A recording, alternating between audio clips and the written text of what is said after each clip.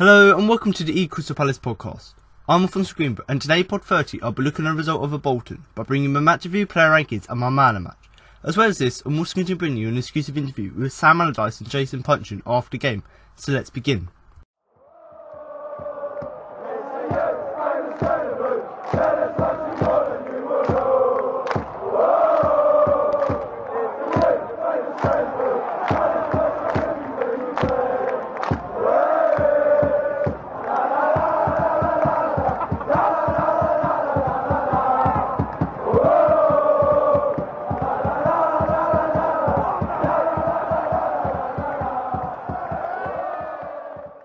Christian Benteke came off the bench to rescue Crystal Palace and send them to the fourth round of the FA Cup as they finally saw off Bolton Wanderers in this replay.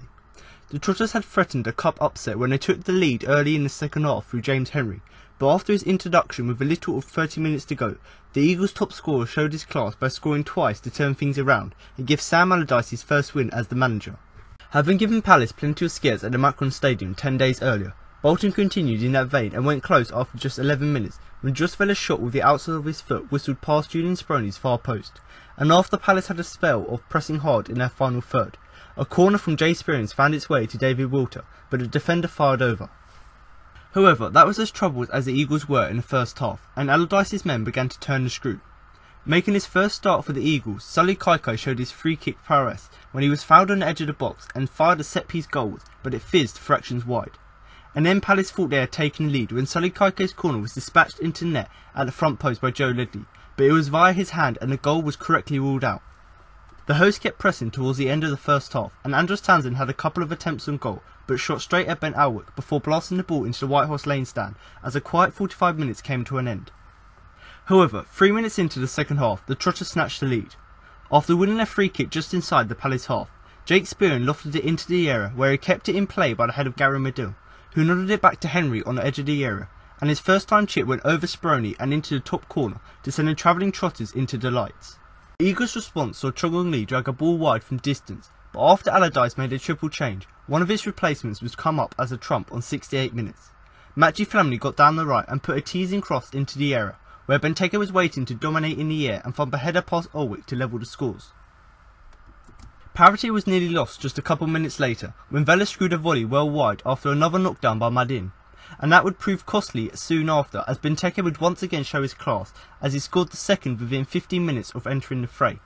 Townsend got past Leroy Wilson on the left flank and nipped past the fullback to tee up the Belgian striker, who killed the ball dead in the air before swivelling and firing past Alwick to turn the game on its head. Wilson nearly made amends with 10 minutes to play when he sped down the right and sent a low delivery that was begging to be dispatched. But Zach Koff could only steer the golden opportunity wide, which would prove to be the last of the encounter, and it ensured that Palace would be the ones to host Manchester City in the fourth round next week.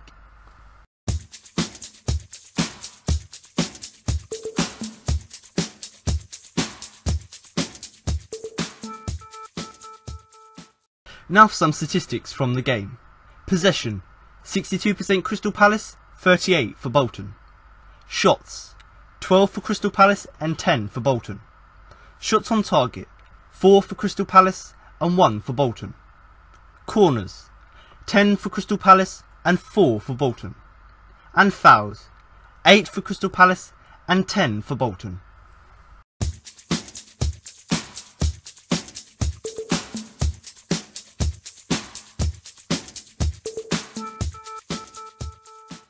A win is a win, and while it may not have been pretty, Crystal Palace got the morale-boosting victory they craved as they scraped past Bolton Wanderers in the FA Cup third round replay. For a while it looked like a cup upset was on the cards after James Henry fired the League One side into the lead 2 minutes after the restart at Sellers Park. But Christian Benteke came off the bench to score his 9th and 10th goals of the season for Crystal Palace to save manager Sam Allardyce's blushes against his old club and ensure that the Eagles will play Manchester City in the fourth round of the competition. So what do we learn from the game? Here are 5 things. Number 1. Kaikai's mixed start. On his first ever start for Crystal Palace, Sullay Kaikai showed plenty of promise and endeavour early on, and came close to opening the scoring with a wicked free kick that flew inches wide. He did fade as the game went on though, but he was one of the few bright spots for Palace. Number 2. Fans voting with their feet. Sellers Park was not even half full as Palace fans stayed away on a cold Tuesday night.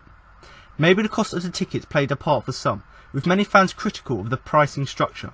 and maybe the team's poor form contributed, but with less than 10,749, including 880 Bolton fans to be precise, was telling. Number 3. Missed opportunity.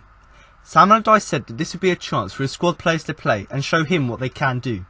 He warned that not being able to beat League One opponents at home would tell him that they weren't good enough for the Premier League, and while Palace got the win, they didn't show it to him much. It needed the big guns to come on and make the difference. Number 4. Flaming Hell. Matthew Flamini is not exactly renowned for his crossing ability, but he popped up down the right to deliver an inch-perfect cross for Christian Benteke to head home the equaliser. It was arguably the best delivery of the night from out wide, and was precisely the kind of ball that Benteke thrives on. And number 5. Benteke to the rescue. Christian Benteke may not have scored for over a month, but he notched 2 fine goals here to make it 10 for the season. He had the impact off the bench that Sam Allardyce would have wanted, and his efforts ensured Crystal Palace were not on the end of a shock exit from the Cup. Manchester City up in 10 days' time in the 4th round is next.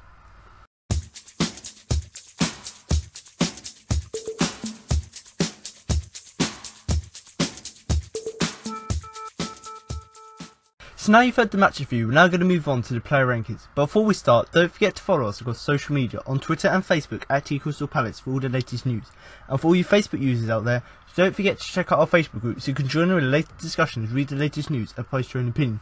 So like I said, if you're on social media and you do want to get in contact with us, then of course you can follow us on both Twitter and Facebook, and you can find both of them accounts by using the @eCrystal Palace. And obviously I would recommend you do follow these pages, because I personally do follow them, you know, because if you do want to keep, we do regularly update you with the latest news, so if you do want to keep up to date with all things Palace, including all the January transfer rumours, then of course do go and follow our account, because we do regularly update it. And also, you know, everything about Palace really, you know, we do have player and manager interviews on there, as well as having Twitter polls. So if you do want to have a say or have your opinion heard in the Twitter poll, then of course do follow us so you can vote on there. But also if you want to listen or look for exclusive content with player and manager interviews, or even just general sort of transfer news, then of course do go on to follow us on both Twitter and Facebook. And obviously if you are on Facebook, of course you can, you know, follow our main Facebook page, but I personally would highly recommend you do join the Facebook group, which is what I joined before I made the podcast, you know, and you can find that using the @eCrystal Palace group and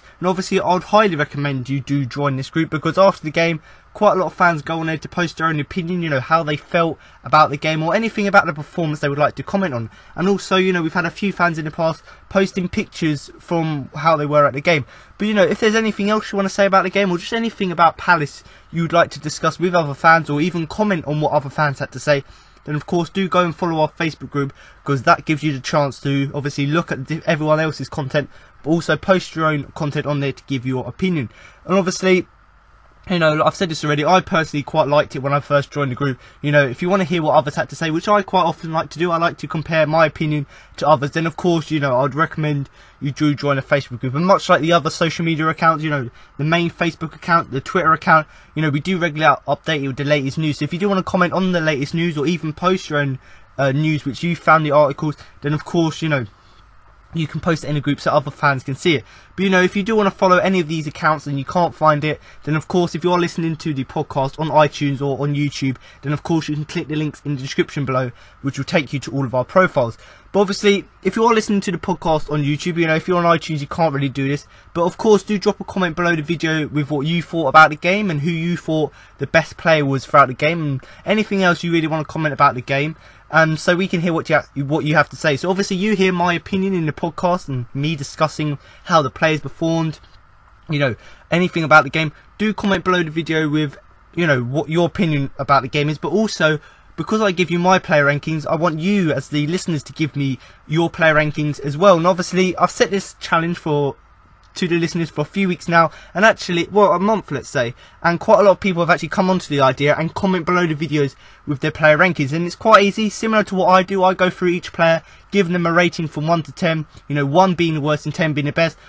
Obviously that's how the players performed throughout the game. So obviously this week I'm obviously going to do the same, explain my views on the players. But what I want you to do in the comments below on YouTube is comment with your player rankings, obviously ranking each of the players, so I can compare my view of the players and how I thought the players performed to yours, to see whether we have a similar outlook on all of the players, to see whether we thought they had sort of similar input to the game, see whether we thought they had the same sort of amount of effort in the game. So do comment below with that, and obviously it's a great way to have your opinion heard on how you thought the team performed, and also it's a good way of comparing mine. But similar to, you know, any normal YouTube comments, you know, yes, you can do this challenge which I've set to you to obviously comment with the player rankings, but also just comment anything, you know, whether it be the man of the match, anything you saw about the game, do comment below, or comment that below the video, so obviously we can hear your opinion.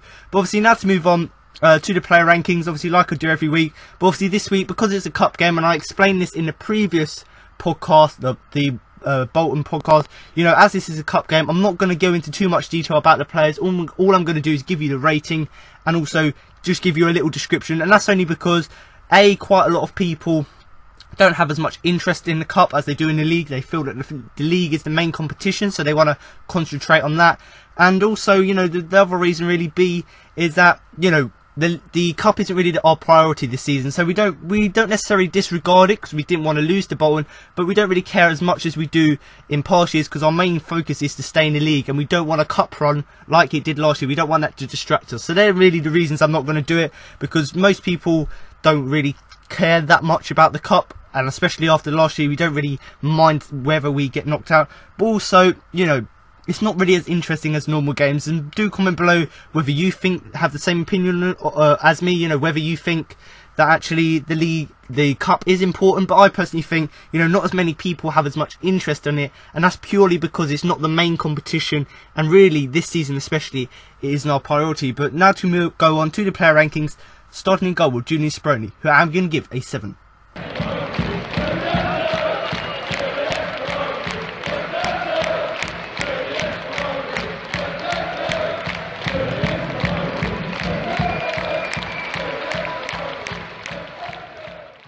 The club legend got to play in front of his fans since breaking the club record.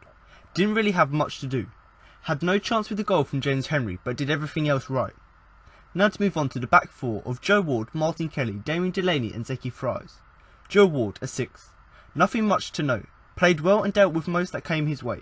It was a straightforward game for him at right back, given the captain's armband when Delaney was taken off. Martin Kelly, a 6. Good performance from the former Liverpool man in a role that suits him far better. Moved to the centre of defence and did okay. Looked more comfortable and didn't make any mistakes. Damien Delaney, a 6. Led by example at the back. Palace needed some experience and leadership at the back, and he did okay. Zeki Fries, a 6. Another run out at fullback, but he could be one of his last before if new additions arrive. Nothing really outstanding, and didn't get forward to deliver many crosses in. It was a satisfactory performance from him, but he could have showed a lot more. Now to move on to the defensive midfielders of Joe Ledley and Matthew Flamini. Joe Ledley, a 6. Nice passes here and there. Linked up well alongside Flamini. Booked for a handball in the first half for his disallowed goal. Matthew Flamini, a 6. More game time for the Frenchman, and just sat in front of the back four. He also assisted Benteke for the equaliser. Now to move on to the attacking midfield of Lee Ching-yong, Andros Townsend and Sullay Kaikai. Lee Ching-yong, a 6. Lee ran the game in the first half, creating chances and passing the ball around. A game he really should have been a stand-up player in, but he wasn't. You feel that he's a team player, but doesn't have the spark that Palace need going forward. Andros Townsend, a 7. Worked to create something throughout the game in one of his best showings for the club, but was only good in bursts. Against League One opposition, he should have torn them apart. Got an assist with a decent cross from Benteke to net the winner. Sullay Kaikai, a 6. Terrific to see the highly rated academy product finally make his first start for the first team after his return from a loan spell at Brentford. The fans wanted to see him in action, and he looked good early on but faded unfortunately. Had a few shots and had a free kick from just outside the area which just went over. Promising. Now to move on to the striker Lurk Remy, 5. Continues to step up his match fitness but no real chances of note. That's okay though, as he gradually gets himself up to speed. Now to move on to the substitutes. James Tompkins, no rating. Like for like swap for Delaney for some game time. Jason Punchin, a 6. Brought in to give Palace a bit of creativity through the middle. Christian Benteke, an 8.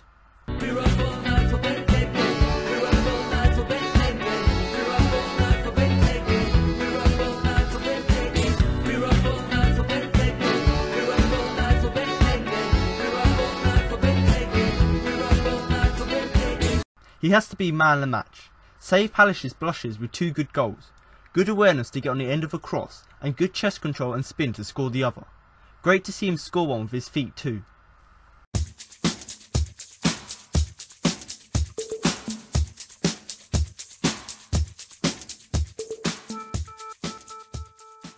So now to move on to the man of the match award, but before I do that and give you my man of the match and who I thought had the biggest influence in the game, I'm now going to give the results of my Twitter poll. So obviously if you do want to vote in next week's Twitter poll and have your opinion heard and who you thought was the best player throughout the game and the player with the biggest influence, then of course you can vote in next week's Twitter poll. And of course the Twitter poll isn't run by Crystal Palace, it's actually run on my own personal Twitter account, which you can find using @the podcast. So do give me a follow on there, not only so you can vote in next week's poll, but also, much like the Crystal Palace accounts, I do regularly update you with the latest news. So if you do want to keep up to date with all things Palace, then obviously that's the place to go. But once again, you know, if you do want to vote in next week's Twitter poll and have your opinion heard and so it can relate to what happens in the man of the match, then of course go and follow me. Well, obviously the 4 nominations for this week's man of the match award were Matthew Flamini, Lee Chung-yong, Andros Townsend and Christian Benteke. So obviously it was a pretty good game from us. You know, you would expect against League One opposition for Palace to have a good game, and actually Bolton played quite well, and give credit to them. You know, they managed to get the first goal, they managed to press us, contain us for most of the game. But obviously at the end of the day, much like what happened with quite a lot of the other replays, the team with the better quality ended up going through. You know, it was 2 good quality goals from Christian Benteke, which helped us to win the game. Not to say that this goal scored by Henry, absolutely fantastic goal, not to say that that wasn't good, but the 2 moments of quality from Palace was the difference between the 2 sides.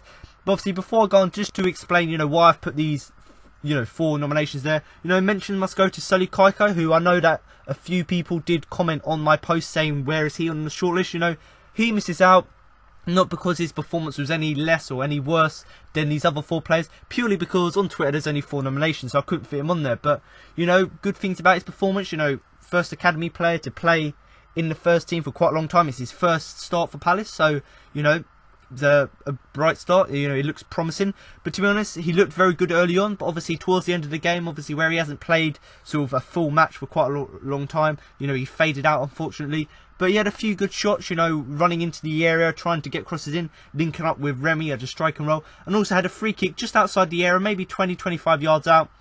Had a shot on it and it just went over the bar. So if that had been a few inches lower, it could have been going in top bin. So actually a good performance from him, not only because he was good offensively, but also from dead ball situations, from the set pieces, he was deadly. And also, obviously with him being sort of one of the set piece takers, he took a few corners. Obviously we did score from one of them, but that was disallowed for a handball from Leddy. So actually you can say that actually Kaikai had a pretty good influence on the game, but certainly I think he only misses out because he was quite young, inexperienced. He didn't have as much influence, let's say, as the 4 other players I'm going to talk about. But obviously going on to talk about it, obviously the results of the Twitter poll. Obviously in last place with 6% of the votes was Lee Chung-yong. Closely followed up with 9% of the votes. In third place was Andros Townsend. In second place and a runner-up in this week's poll was Matthew Flamini with 26% of the votes, which means the winner of this week's Twitter poll with 59% of the votes, the super sub himself, Christian Benteke. So congratulations, Christian. I do say this every week, you don't get a trophy or certificate, but you do get my sincere congratulations on what was a very solid performance from you and how crucial it was for you coming on the pitch for actually getting us through the game. And, you know, I'm going to talk about why I put you on there, but certainly you came, or you were meant to be a super sub, you came on and you've done exactly that. But just talking about obviously the 4 players, you know, Matthew Flamini, he played the important role in front of the back 4, done that very well, trying to protect them, give them support. Obviously got the assist for Benteke for the equaliser, fantastic run down the right flank, lovely cross from him. You wouldn't expect a defensive midfielder to play balls like that, but he did, fantastic. And obviously Benteke scored from that. Obviously Lee Chung-yong as well, you know, in the first half especially, where he was quite good against his old club. You know, he created chances, passed the ball around quite nicely, tried to, you know, weave his way into space, trying to find passes. So all of that was good about his game. Obviously Andros Townsend, he's been sort of under par recently, but he got the assist for Benteke. Obviously lovely run down the left, cut inside, past the fullback, lovely cross to Benteke. Obviously Benteke, lovely chest control, spin to score. And obviously the only bad thing about his performance, yes, Townsend was good throughout the game. You know, he was quite average good, but there was only certain bits where he was fantastic, and obviously that was where he got the assist. That's where he got through on goal and had a shot saved. So, you know, he was good only in bursts. And obviously Christian Benteke, you know, he saved Palace's blushes. It would have been embarrassing if we lost to a League One side. So Benteke, or, you know, Allardyce brought on the 3 substitutions. They came on, made an impact. Benteke being one of them, he saved us from being embarrassed from a League Two side, Great awareness, the fact that he came on the pitch, he saw the cross was coming in from Flamini, lovely direct header into the goal. And then the other one, yes, the cross from Townsend was good, or some people may say it's not good, but Benteke, lovely control, got the ball down on his chest, done a little spin, and then obviously hit it on his right foot, I believe, into the bottom corner. So lovely control there, and actually made the impact. But certainly, very good performance from all of these players. Yes, it was a much better performance than, say, against West Ham. The team took advantage of the fact we were playing a slightly weaker opposition, let's say, and we had an overall better performance than we did against West Ham, like I said. But still, these players stood out for me because of their impact they had on the game and obviously what they gave to it. And once again, I must mention Sullay Kaikai. If there was 5 nominations, he would have been on there because he also had a pretty decent game. But all of these players, they fully deserve it. And talking about my man of the match, I think it's pretty clear. When you're 1-0 down, you bring a striker on and he scores 2 goals to save the game and win the game. Of course, you're going to give it to Christian. So congratulations, Christian. You're the double winner of this week's Man of the Match award. So congratulations on them 2 very good goals, which brings you up to 10 goals for the season. But also, thank you for saving us from embarrassing ourselves by obviously getting us back into the game. But now you've had the match report, player rankings and my Man of the Match. That concludes this week's podcast. Now I've got an exclusive interview with Sam Allardyce and Jason Punchin following the game. Jason, a victory. Do you think that's really, really good for the team's confidence? Yeah, I think it's important for players involved in the game today, the players that wasn't involved, the football club staff, everyone about, it's just a little lift that we need. And regardless, obviously, who it's against and what competition it is, it's a morale boost for us. And especially, I suppose, defensively towards the end when they were piling men into the box, it's good to stay firm. Yeah, it definitely is good to stay firm. They had sort of chance at the end. It's still a bit nervy where you've been on the run that we've been on, and let's just sort of take that as a whole, football club and players, staff, everyone connected, and take that belief into Saturday against Everton. What's it felt like as a player in the team recently? Has there been an element of fear sometimes, especially when you go behind? I would say fear. I feel an element of doubt for sure. The run we've been on, I've been part of the team that's been on this not so good run for a long time, and obviously we've all looked at ourselves and reflected on things ourselves as players, individuals, and we want to recreate that. And everyone's trying their hardest and giving 120%. Sometimes it doesn't go your way, but hopefully today is a building block for us to sort of build the way and get back to that sort of Crystal Palace way of stopping the goals going in. That's a great comeback today. 2 goals from Christian. I suppose if you get the good delivery into the box, he's going to score. Yeah, definitely. When Christian stays around that back post and he demands the ball there, he's obviously a great threat, and he showed that today. And obviously when he stays there and people put the ball in the box, he's a great threat. And finally, Everton coming up next. Do you think this will give us a bit of momentum going into that? Yeah, definitely. I think momentum. I think more minutes for people that haven't been in the team. I think it was nice to see Sullay Kaikai to get a nice run out today as well. Obviously, like Remy, more fitness. Obviously we've got Jeffrey Slip that's come in now as well. So there's competition for places again, and I think together as a group we're all pulling in the right direction, ready for everything. Thanks, Jason. Cheers. Sam, how important was that win for the team? I suppose time will tell on whether it lifts your confidence. I think that. Overall we had control of the game, and then of course again we go 1-0 down to a bit of a wonder goal. But certainly should have converted more of our good play in the first half. Our final third play should have created a bit more, should have been a bit more clinical with our finishing, and of course when that goal went in, excuse me, when that goal went in, of course it's going to test the players' nerves on where we are at this moment in time, of course, and I'm glad to say they held the nerve today, and obviously came back and won the game. And 2 goals for Christian hopefully will boost his confidence as well, and boost everybody's confidence. 2 very good goals, 2 very different goals. The header, which we all know he's very, very good at, and of course the touch and the volley, which was a great skill. So glad to get through in the end, but it was, credit to Bolton, come and played and made life difficult for us whenever they could. Took advantage of us not getting in front, and I think as a spell they thought they were going to create that big upset, and of course in the end quality counted in their box with the quality of our 2 goals, and they were very, very good quality. Andros Townsend's run and cross, and then of course Christian's touch and volley. And another home game coming up soon on Saturday against Everton, hoping to get a bit of momentum from this. Well, it's all a bit, from our point of view, from our lads, get them recovered. Everton haven't played, they won't play this week. We had to play this game, had to switch the team around, so get the lads recovered. And, Everton's obviously going to be very tough on the fact they've come with great confidence after beating Man City 4-0 on Saturday. But there's nothing to say we can't be dogged and resilient and frustrate the Everton side and use the ball as best we possibly can to try and break them down. Thanks, Sam. Cheers.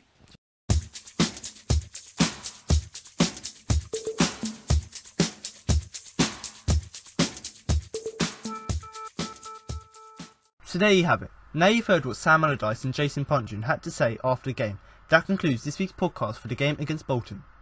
But make sure to come back next week for my post-match review of the game against Everton. So thanks for listening, and remember to up the Palace!